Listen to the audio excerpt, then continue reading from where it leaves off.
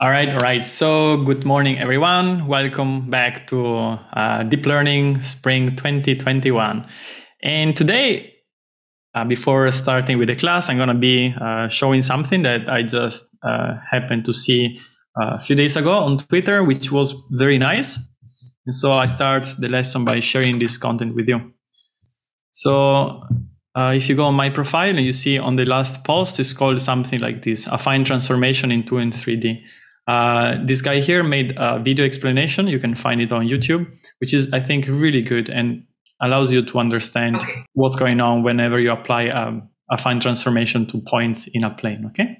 Again, this is again to build your own intuition and understanding of how things work. Nicely, that is something I might have not remembered, is that a affine transformation in 2D, it's simply a linear transformation in 3D. Okay, so everything can be thought as a linear transformation, or even though it's an affine, can be a linear at dimensions d+1, right? Okay, that was the shout out I was going to do for James. Okay. All right. So today, again, we said we're going to be talking about energy-based models, right? And then we're going to be also trying to use a new tool that also came from Twitter. So thanks for sending me teaching material, teaching tools. It's very appreciated. I hope I will be able to use it in class today. Okay, let me move around these bars so I can see your face. All right, so foundations of deep learning, and let's move away my face from the screen. There we go. Okay, awesome. As every time, every time you have no idea what's going on, just type in the chat, I don't know what's going on. I will try to explain better, okay? So these are topics that are not trivial, and they reconnect to what Jan was talking about yesterday, which is, something perhaps a little exoterical based on, normal available knowledge. Cool. So let's start. And today we're going to be talking about inference for latent variable energy-based models, or EBMs. Okay. So in this lesson, we're going to be talking about inference only, like in the lab number 2 this year. We only talk about inference, just someone gives us a model and we try to use it and understand how to use it. And instead, in the next week, we're going to be seeing how to train this model in order to actually make it do what we want. In this case, someone gave you the model, and we're going to be learning how to play, how to get things out of this model, okay? So this is inference only today.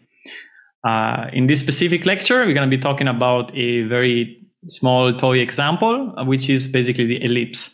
This allows me to explain to you things that might be a little bit confusing whenever you use actually proper examples. And in this case, we can actually reason and plot and draw everything on a 2D screen. And it's already, quite challenging already with a toy example. All right, so let's move on. This first chapter is going to be, again, inference. And it is the unsupervised learning, okay? So in this case, we won't be using labels, right? Or actually, we won't use the conditional case. So let's figure what this means, right? So in this case, in the energy-based model, the unsupervised learning is also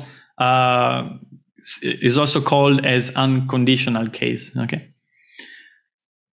More about this in a few seconds, okay? Just bear with me. It's a bit confusing, I'm aware. Because again, there are no labels in this case. So what I said just a second ago is not correct. So unsupervised label means unconditional case, okay? There are no labels because we are not doing classification.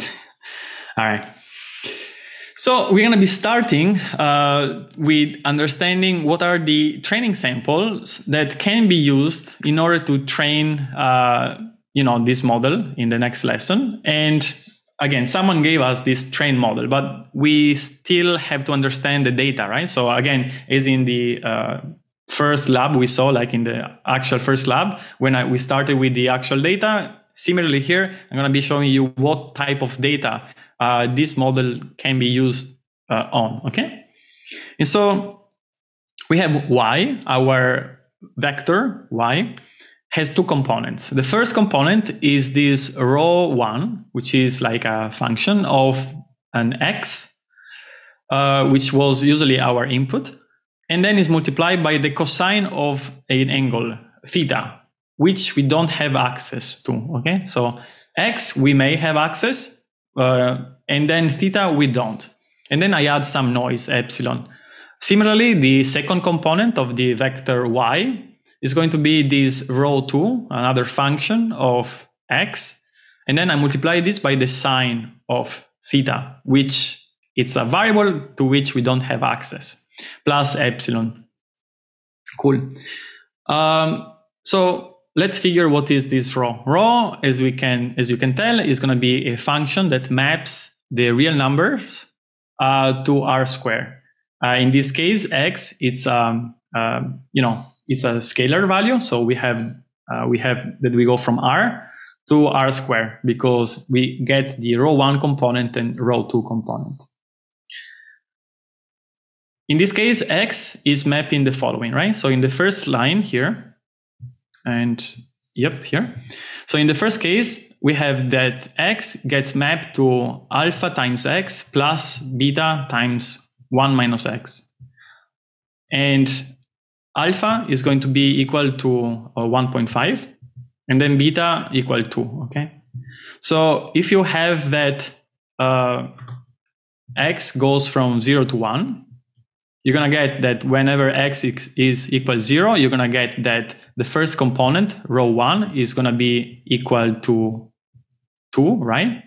So this first component is going to be equal to 2. And then as x goes from 0 to 1, we're going to be going from 2 to basically alpha, which is 1.5, okay?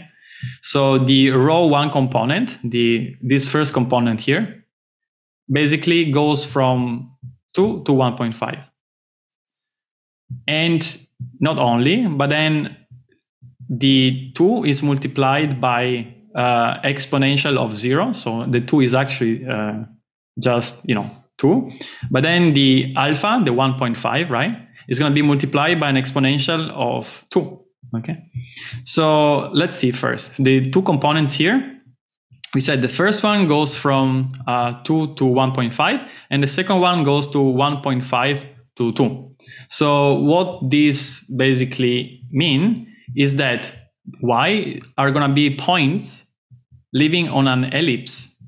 The ellipse starts at, we said at the beginning, 2 on the horizontal and 1.5 in the vertical axis. And then as you move across x, as x goes from 0 to 1, this ellipse from a horizontal potato becomes a vertical potato, okay? And also enlarged. And the envelope of this, basically cone is going to be an exponential, right? As you can see from here. So far, it makes sense, right? I mean, it's just, there is no machine learning. It's just some functions, okay? All right. So what is this theta, right? So we said that theta is also a number that it's a variable we don't have access that goes from 0 to 2 pi. So again, this stuff are showing basically there are like circles, right? So cosine, sine. And then the x-axis is also multiplied by a different value. So again, we have a non-actual circle, we have an ellipse, and similarly for the y component. What is epsilon? Epsilon is simply some noise. So we have 0 mean, 1 over 20 in terms of standard deviation. Why 1 over 20? Because it makes some noise, a little bit of noise, not too much. That's just an arbitrary number. So this is my data set, let's say. This is how I'm going to be building up my data set. So how does it look? And this is like, I'm going to show you right now how it looks. So as I told you 1 second ago, we start on the left-hand side with a horizontal potato, right? So we said this one it's going to be 4 in the diameter, right? So 2 is going to be the x radius, and then 1.5 is going to be the y radius, or 3 is going to be the y diameter, right? And then this horizontal potato, as we move across X, from left to right, is going to be going on an exponential envelope, as you can see from the picture, right? So let me actually spin around this drawing so you can see better, right? So we start like that, and then we move like that on an exponential zooming thing. All right, so this is the data we're going to be playing with. Why do we need energy-based models? The point is that whenever you pick a given X here, right? So let me stop this rotation so I can actually draw things here. Hop. All right. Let's say we pick a given X. So if I pick like one longitudinal cut, given a singular input X, you're going to get an infinite amount of Ys, okay? So given one X, there are infinitely many Ys. Or in this case, those are specific samples, but there is an ellipse, a full ellipse at a given location, right? And so with a normal neural net, which is mapping vectors to vectors, we can't really, figure out what is the correct solution. What is the correct Y that corresponds to my X? There is no correct Y. There is a multitude of Ys that correspond to my given X, okay? And so how do we come up with an architecture, a neural net, that allows me to get multiple Ys, an infinite, possibly, number of Ys, right? Let's say you may think, if you have up to a discrete number of Ys, maybe you can create a network that has, a discrete number of output. But in this case, you have an infinitely possible numbers of output corresponding to the given X location. Let's say you have X and you even have Y1. Well, you still now have two options for Y2, right? So unless you are at the exact edge of this ellipse, given a X location, so you have a slice, you have basically an ellipse, and given another, let's say you choose a given Y1, then you have two possible other values for the Y2, right? So again, in this case, how do we find a network that allows me to predict multiple values? Well, energy-based models are an option, right? So energy-based models are going to be giving you some sort of score, telling you how likely, how good, how compatible a given prediction is. So far, we are on board, right? Everyone, you can put yes, no. I should be able to see you on the participants, your reactions. No, reaction. Don't type in the chat. The chat is for, okay, I'm messing up here things. The chat is for you to type stuff. You can react on the thing, right? All right, cool. Let me make things easy in this first lesson. I'm going to be removing X, okay? So before we said that we had this horn, basically, right? That goes like that. It's too complicated. I don't want to pay attention to the X. So I'm just setting X to 0. I slice this horn at a given location. So what do I end up with? I end up with a ellipse, right? And that's why the lesson is called the ellipse. It's not ellipse, it's actually the horn. I should change the title. Okay. So I set X to 0. And this means that the Y, the row 1 actually is going to be equal to 2. And then the row 2 is going to be equal to 1.5, okay? All right, so what next? Then I can actually sample a discrete number of samples, Y, okay? So I pick, let's say, 24 values for theta, uniformly sample from 0 to 2 pi, and then I collect them in this matrix, right? And so I have all my samples here, the Y samples, 24 of them, collected in this capital Y matrix. And this is going to be my training set. How is row 1, 0 equal to? So if you see here, we said that row 1, if alpha is equal 0, so if X equals 0, you get alpha times 0 is 0 plus 2 times 1, right? Makes sense. If you substitute in this equation, in this expression over here, and my mouse disappeared. If you substitute in this equation over here, x equals 0, you're gonna get this goes to 0. This one goes to 1. Beta is equal to 2, and then you multiply everything by exponential of 0, which is 1. Got it. So that line describes row. Yeah. I'm cutting row 1, and I tell you that row 1 equal 2. Okay. All right, moving on. Okay, cool. And so this is my data set. Okay. So my data set doesn't have x's. It's going to be just unconditional or unsupervised, and it only has y's. Okay, interesting. All right. So let me show you now my untrained model manifold. How can we generate a full manifold from a model, right? Again, this is an untrained model. If this model would be trained, then it would be performed nicely. This is just a initialized model, which maybe I have undertrained. And so it's going to be performing poorly. Nevertheless, it can still show you a manifold. Like we saw in the first class when I show you a randomly initialized network, which are performing, arbitrary transformation. Similarly here, a untrained energy model can be, I can show you a randomly, like what did I say? A arbitrary manifold, okay?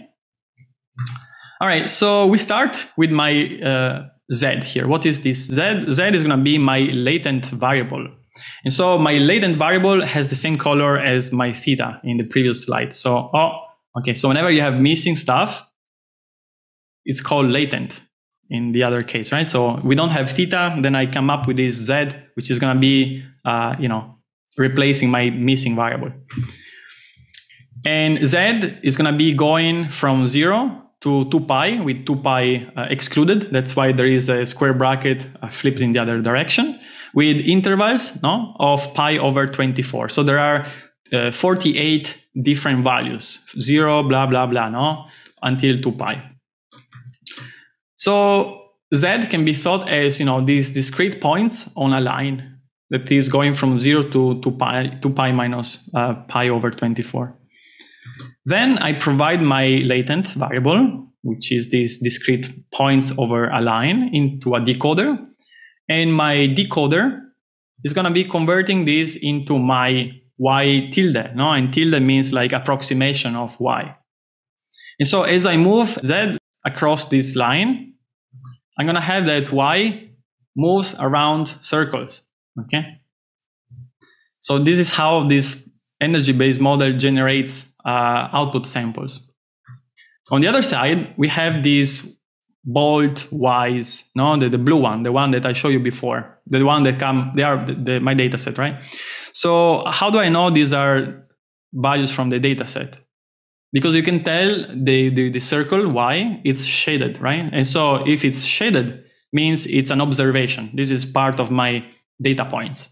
Whereas the other two circles are, not shaded. They have like a black background. So that means those are values that our model either compute or gets as an input there. But again, are not observed. So there is a question here. I am confused about the graph of only y's. There are 24 y's components, but why only 2 axes? Okay. So let me go back to the other one, right? Actually, I can just press play here. I'm going to see the next chart so we can discuss both. So I'm finishing the explanation here. And so as you move Z going from 0 to 2 pi in discrete jumps of pi over 24, you're going to get points, orange points across a line. And then if they go through a decoder, they're going to be going over an ellipse, okay? And so our data set here is made of 24 different values for my y. Each y has 2 components, right? The y1 and y2. And those 2 components are given to you by 2 times the cosine of theta plus noise and the other one was 1.5 sine of theta plus noise, okay? Oh, 24 comments. Yeah, okay, cool. And so that's pretty much it.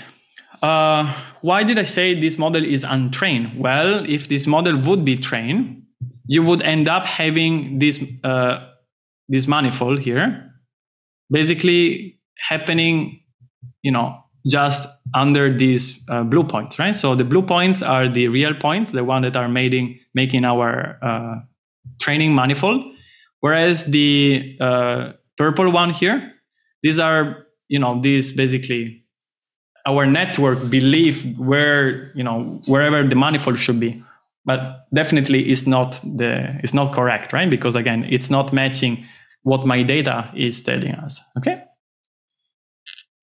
So far, there are 3 green check marks here. You may want to remove your check mark unless you're trying to tell me something. All right, moving on. So what are we going to be talking about right now? Now we're going to be introducing, finally, we haven't talked about yet, the energy function. Ta-da! So enters the energy function, which is just a red square. A red square between my y's here, and then my my tilde y's, right? Y tilde. And so this energy function is going to be having the following equation. So my energy function E, function of my observation, given singular observation Y, in bold Y, and the given latent Z, is going to be the sum of the square Euclidean distance between the component, the first component of Y and the first component of Y tilde, which is the G1 function of Z, and then the other one, no, the square Euclidean distance between the second component of Y and the second component of this Y tilde square, right? So the square distance. And then I sum both together. And this happened for each and every observation Y in my capital Y collection of all observations. Okay. So finally, at the last point of in this slide, or I mean until the end of to the end of this explanation, I'm introducing you the decoder. What is the decoder? So the decoder is something smart. I mean, it's something cooked for this specific exercise. Okay, and so the decoder G is the following. So G is a vector, as you can tell, of course. It has 2 components, G1 and G2. And so it's a function. So it's it goes from my scalar input, which is the Z, to 2 components, right? G1 and G2. And it maps Z, the latent variable, to W1 cosine of Z. And the second component is going to be W2 sine of Z. Okay. Question for you at home. How many parameters does this G decoder have? Type in the chat.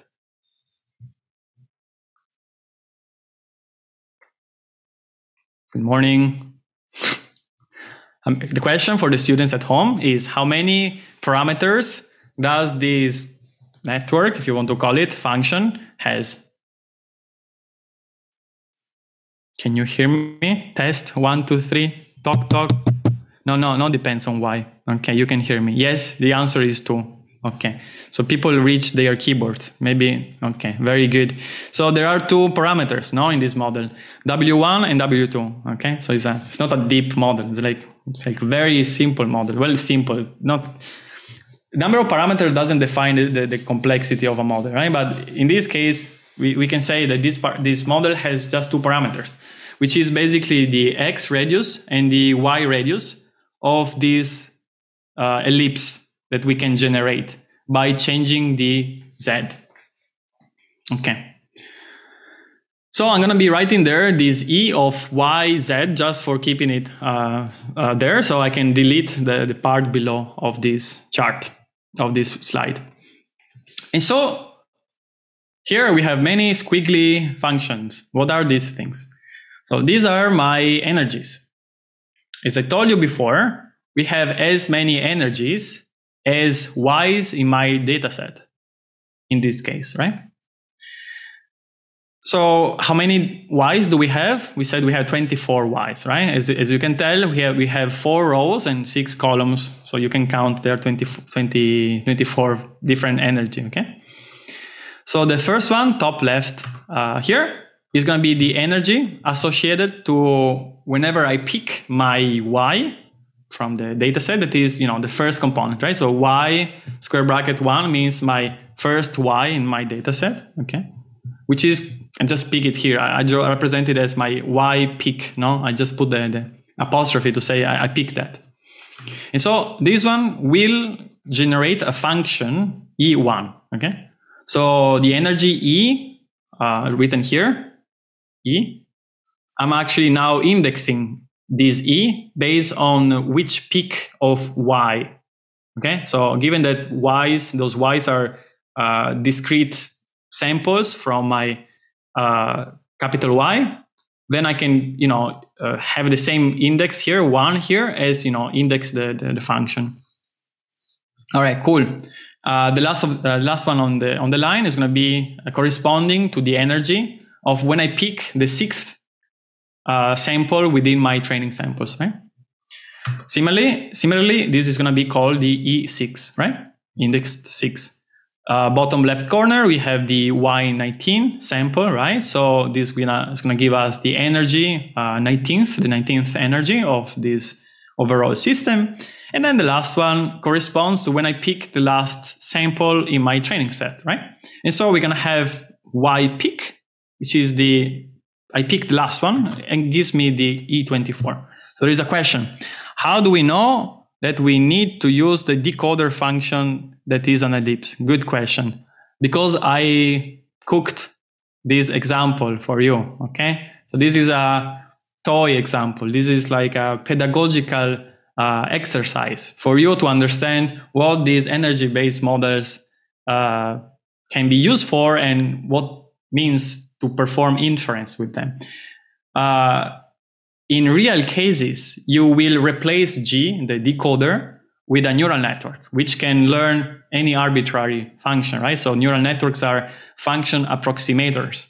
And more specifically, you will want to learn a function, which is basically comprising both the decoder and this E here.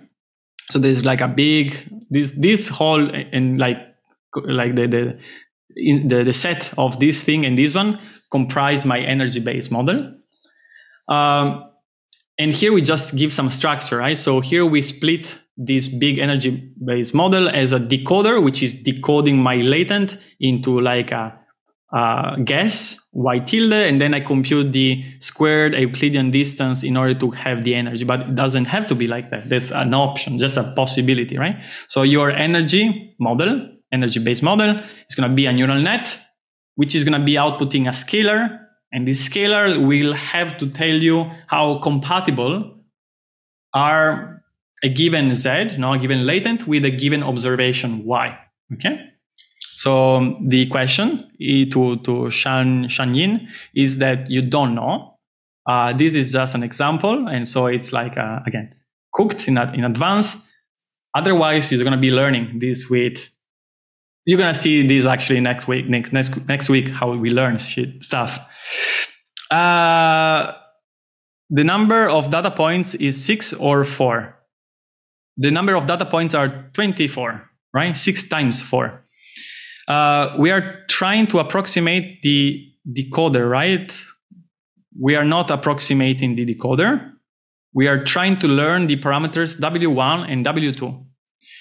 Each EI graph is over the Z value. I'm getting there. I haven't finished explaining. All right, cool. So as Alan is saying, each square here is a function of Z, right? In this case, Z goes from 0 to 2 pi, right? And here I show you 12 points in between, right? So there is like, I can show you like discrete values, right? Those little points. sorry, the delta z is going to be pi over 12. So there are, I think, 24 points in each square.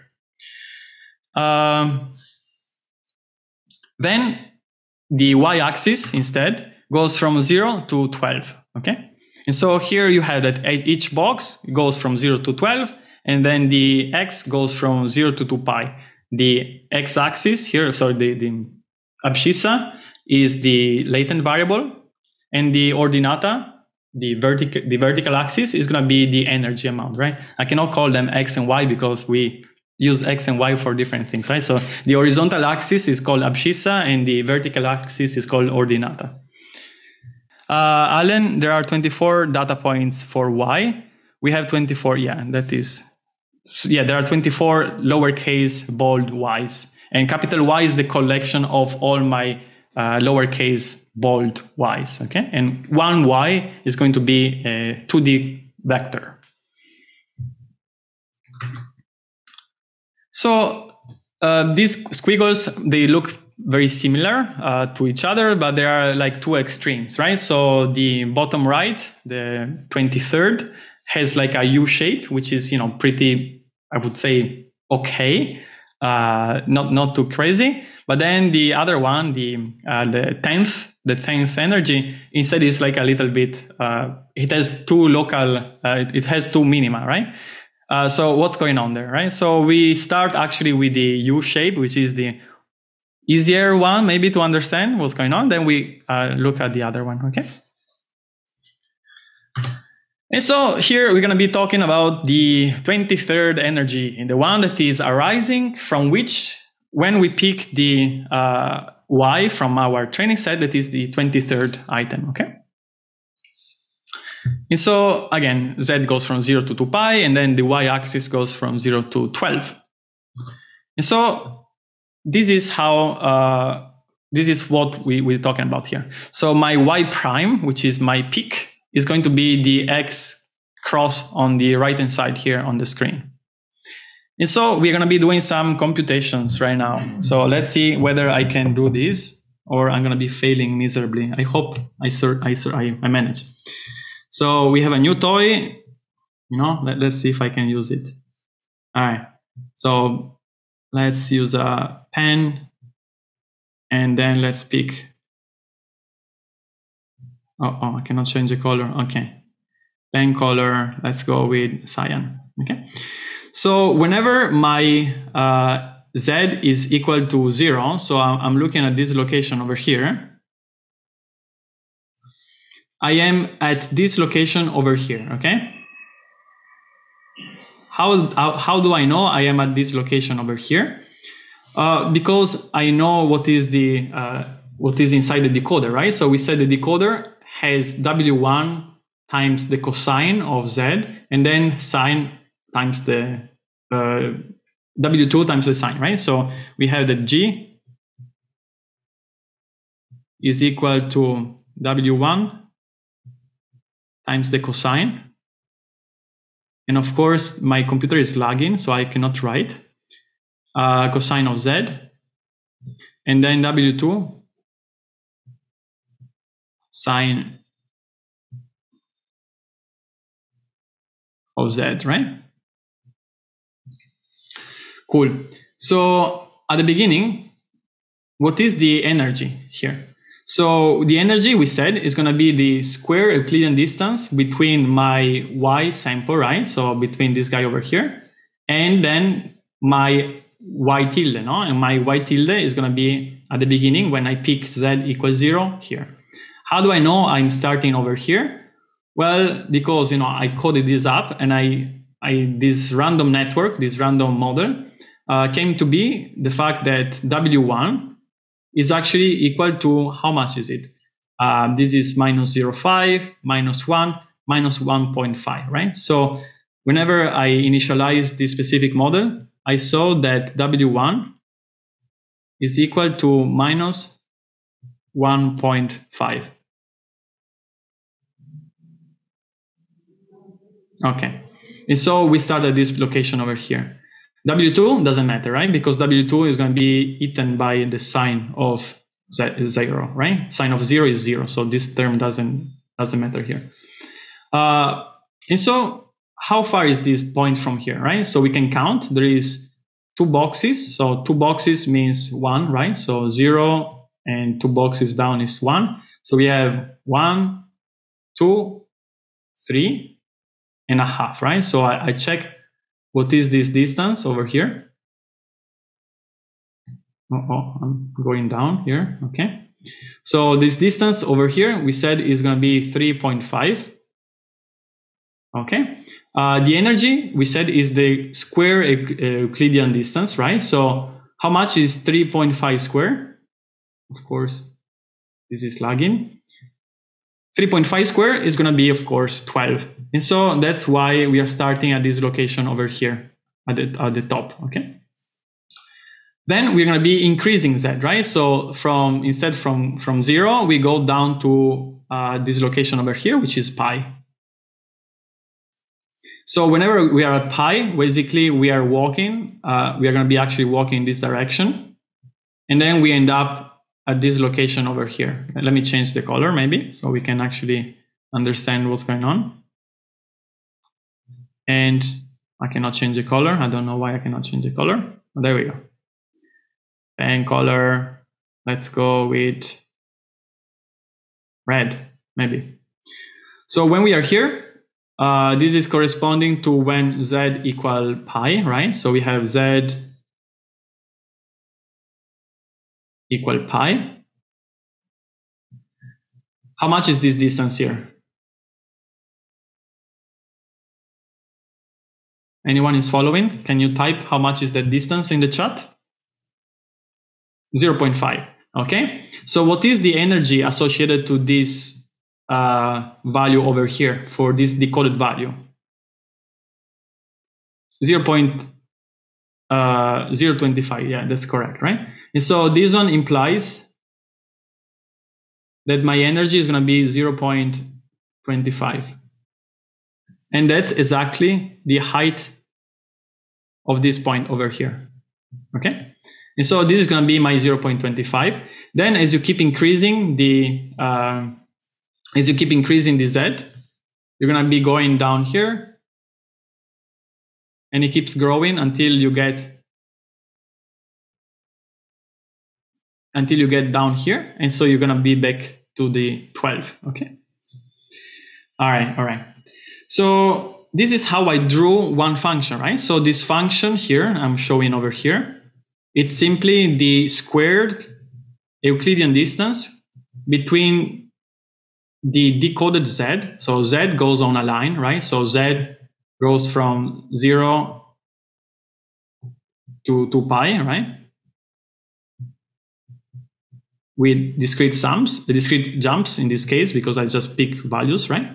And as I pick these discrete values from 0 to 2 pi, I send them through the decoder. And the decoder converts one value from this line into this that is a discrete value across an ellipse, right? Then we take the distance between the point and the actual target here. We compute the square of the distance, and we get basically the value of the energy.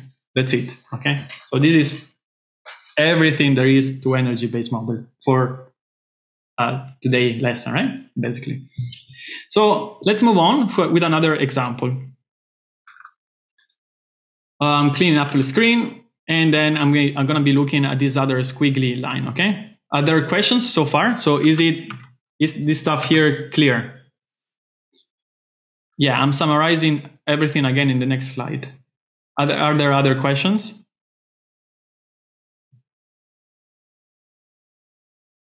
Summary happens next up. I'm going to repeat everything once again. Otherwise, are there specific doubts so far? I guess not. Just write down if you don't know what's going on. So we're going to be looking now instead at how this specific squiggly function comes to be. And this is basically whenever I pick my y prime to be the 10th item in my data set, okay? And so this is like my is basically the same. The fact that the only difference was before we had this one as my target. Now I change, and my target is going to be this body over here. Okay. All right. So first question, we're going to be changing the color such that we don't get bored. Pen color, we go with yellow. Maybe. Okay. All right. So whenever we are at z equals 0, so at this location over here, we said that we are at this location. So whenever you send z equals 0 in here, you send it through the decoder, and then the decoder is going to give you the first y tilde, no? The first guess. The guess corresponding to this specific value of the latent. I told you before, given that my W1 is minus 1.5, that the first value that the network comes up with is going to be this value over here. So question for people at home, can you compute what is the energy? Wow, it's so bad line. Okay, let me try again. There is no undo button. I should complain to Microsoft. Pen, okay, let's try again. All right, see, I can do it. All right, so how long is this line, right? So can you tell me? I'm computing the energy associated to this given sample, right, from the training set. And given that I provide this latent, okay? So it's going to be square root of 1.5 plus 1.5 squared, right? So let's remove the square root because we're going to be taking the square, right? And so it's going to be this square plus this square, more or less, right? So this is 1.5 squared plus 1.5 squared, right? Which means 2 times 1.5 squared. So 1, which is 2 times 1.5 times 1.5. 2 times 1.5 is 3. And then 3 times 1.5 is 4.5, right? Okay, very good. And so this thing over here, we said is going to be square root of 4.5.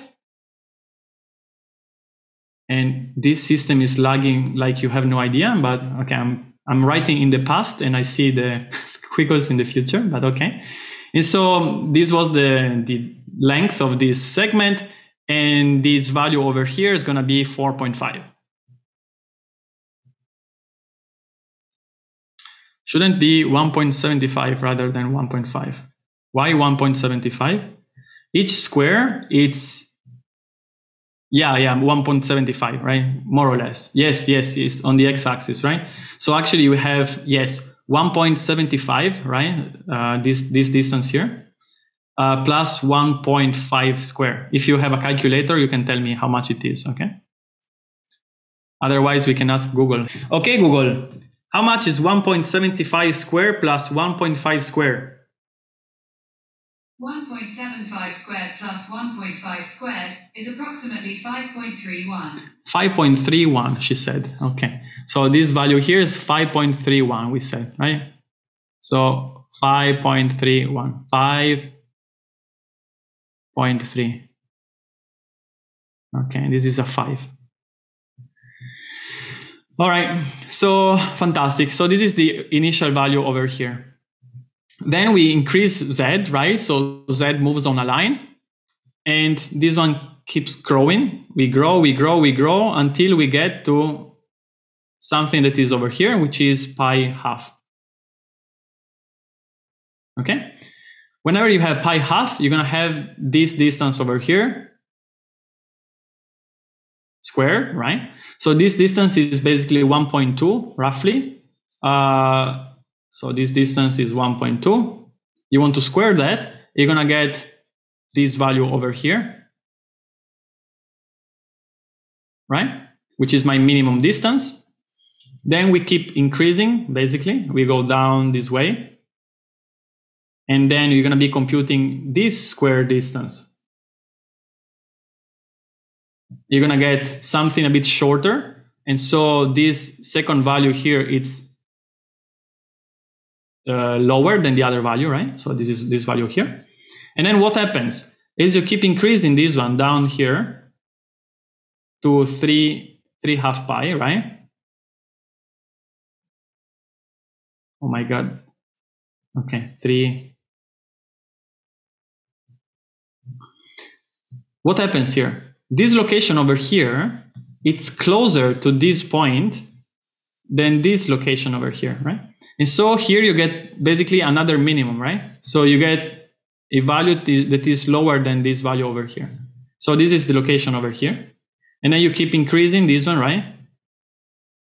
You get back to the 2 pi. Cool. And so this is how we compute this energy for this specific case. Moving on and clean up the screen. We're going to be introducing what is the free energy. And I have no idea why this squiggle is here. Go away, squiggle. Erase. Oh, you cannot even erase. Okay, amazing. So we're going to be defining now my free energy as the, so actually this is not, it's not just the free energy. This is the zero temperature limit for the free energy. So this is zero temperature limit for the free energy is going to be the minimum value that this energy function takes with respect to the latent variable z. Okay. And so we can also write down this one. We can also write here that my z check, which is the z at which my energy has its lowest value. You know, this is the argmin over z of E. It's going to be called z check. Why is it blue? Because it's cold, right? So if the energy represents the, the temperature is going to be the average kinetic energy of the particles, right? And so if you go at the lowest energy, it's going to be the coldest region. And so if we have that the z check means goes down, right? So if you have the lowest z called z check, then you can also write that the free energy, the zero temperature limit of the free energy is going to simply be the energy computed at the location z check. How do we compute z check? There are many options. You can do exhaustive search if z is discrete. Let's say you have like the k-means case we talked about yesterday. Or instead, if this stuff is actually, continuous, you can use something called, so you can apply gradient descent. And again, pay attention, I'm not talking about stochastic gradient descent, it's gradient descent because you actually have access to your function. Whenever we train a network, neural net, usually our objective function is the average of all the per sample loss, right? So we have a per sample loss and then we take the average of them. And whenever we take, a subset of this entire data set, it's going to be called a stochastic gradient because those gradients are approximately pointing in direction of the true gradient, the one that you would get if you use the whole batch. In this case, there is no averaging whatsoever. We have an energy and you just perform gradient descent. No stochastic, right? And so options available to you are conjugate gradient, line search, LB-FGS, anything you want. Cool. So let's see how this looks and how it works. So we start here with an initial value for my Z, my latent. Then I'm going to be computing, running gradient descent, and I get my final Z check to be this location over here. This means that the value of this function here, the energy at the lowest value, it's my zero temperature limit free energy, F infinity. What does it mean this in the Y space? So means that we start, with an initial guess, which is this location over here. This is the Z, my initial Z latent sent through the decoder such that I can display it in a Y space. And then I'm going to be running gradient descent. And gradient descent is going to be simply making me travel across the network manifold until I get to this location over here, which is my X, right? And so again, what is the energy of this Z and this Y?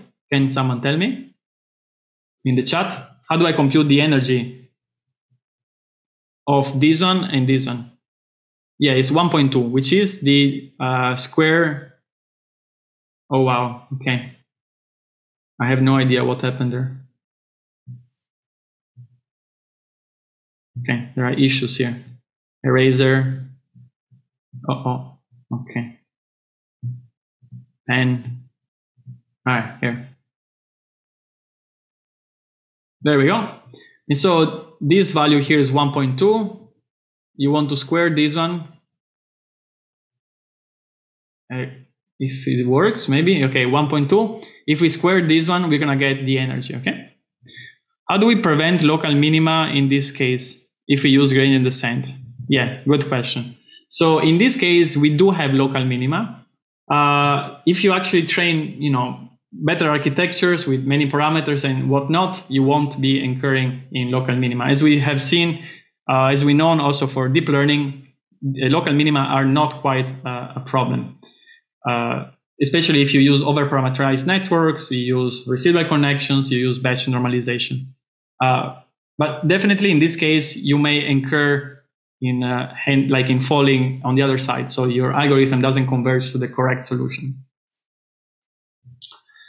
All right, cool. So this value over here, squared, right, represents the free energy, the zero temperature limit free energy of this point over here, right? So this point over here has, the energy, which is the square distance to the manifold across the whole manifold, but the minimum distance is called the free energy, the zero temperature limit free energy. Cool. In the other case here, we switch now to this U shape, right? Before we were looking at the squiggle case, right? Before we were looking at the squiggly case, now we are switching to this U shape that is easier to deal with, right? And so in this case, maybe I initialize with this location over here, then we play gradient descent, we get down to this location over here, and then the height of this one, I just show you on the other side, is going to be my free energy, right? So again, free energy, minimum height of this energy function. And what happens here? Similar, right? So we initialize the latent, this location over here. This is my Y peak, the peaked Y. I perform gradient descent and I end up at this location. And then this square distance is going to be this value over here. And this is going to be my free energy. Yes, 0.25. All right, you understood. And so let me actually clean up a little bit the screen, and I'm going to be asking final time, right? And then we almost done. So here I'm going to be doing this free energy computation for every possible point in the Y space, okay? So before I was telling you we have 24 energies, one energy per sample in my training set. Now I'm going to be computing every possible energy for the whole possible grid I draw here, right? And so similarly, let's change color just because of why not. So let's go with cyan. I'm going to be starting this location here, right? So I'm going to be looking at this value here. Let's say we initialize with, some possible latent that it gets decoded over here. I run gradient descent, so I basically move down this direction over here. We get to a location that is basically over here. And then my free energy is going to be the square distance from that location. Similarly, I can take another point and then I get the exactly same thing. So I'm going to do, let's say, a point over here. How to do the free energy. So let's say we are starting whenever we end up in this location over here. And then my free energy is going to be the square distance from that point, okay? So I'm going to be doing this for these 1, 2, 3, 4, 5 peaks, okay, from the whole grid. This is how they look. We have that the free energies are going to be corresponding to the minimum of this plot, right? So the X here, the green one for this one here, for this one here, the orange for this one, the green for this one, and then the yellow for that one. Okay. So final question for people at home. What is this function over here, right? So this function, what is the domain and what is the image of this function over here? Can someone tell me?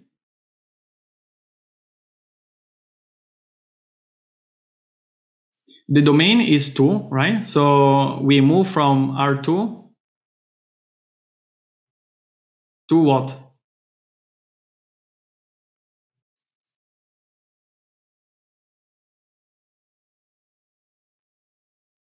Two? Anyone? R2 to R1, yeah.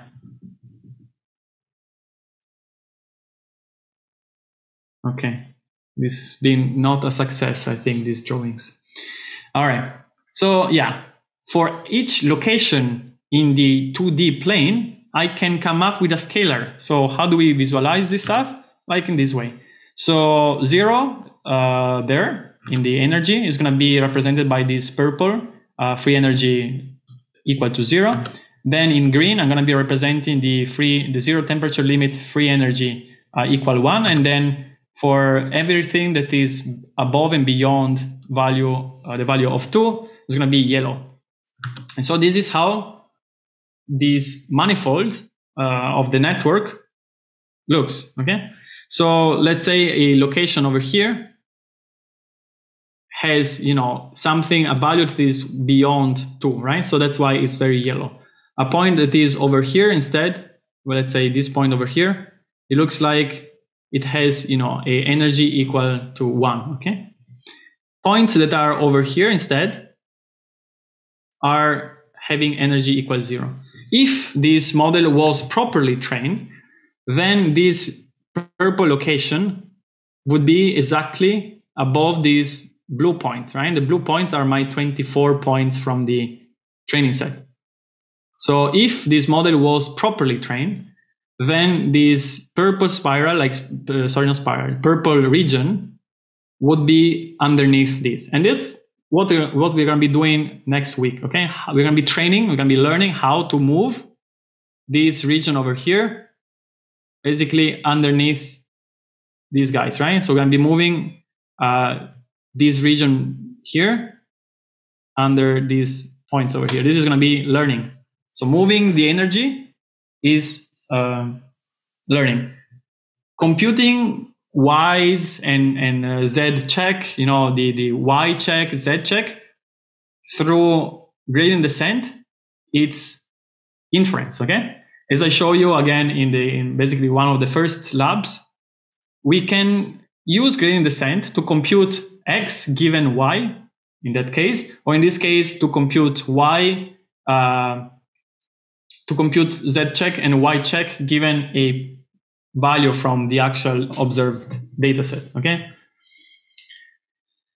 Finally, just to make you see something that is pretty, but then we say goodbye, I just plot this stuff in a 3D, okay? And so similarly, I changed the colors here. So we have 3 colors. We have blue for very cold, 0 temperature. So this is the zero temperature limit free energy. In white, we have the 0.5 value, and then everything beyond 1 is going to be shown in red. And here is how this energy looks in the Y space, okay? So in the Y axis, I show you the free energy, the zero temperature limit free energy. And again, this 0 temperature limit free energy means the minimum value of the energy, which is again in this case, this energy was the square Euclidean distance. So we just check which is the minimum square Euclidean distance, right? And so as you can tell, points that are at 0 energy are on the plane here. And those reflect all those locations which the model assigns a good score, like a 0 score, it's good. The higher the energy, the more uncomfortable the model is, okay? So if you move towards the edges of this bathtub, whenever you have the red lines, the model is uncomfortable. It feels like that location shouldn't, it's not good. That location doesn't belong to the training manifold, okay? And so that was the lesson for today. I hope you understood something, not as you, like, I hope I was clear enough to explain things. This tablet was lagging behind, so I was not able to, you know, show my artistic skills to my maximum abilities. So today we just cover inference for this energy-based model. Next week we're going to be covering the non-zero temperature limit, so another type of free energy, and then how to train this model. Okay. Questions about utilization and applications go on the lecture side. And with this, I'm gonna say goodbye and enjoy your Thursday. All right. Bye. No questions, right? Done. Finish. Okay. Very good. All right. Bye-bye. And I cannot quit. Oh my God. I'm trapped. Stop sharing. Okay. Exit.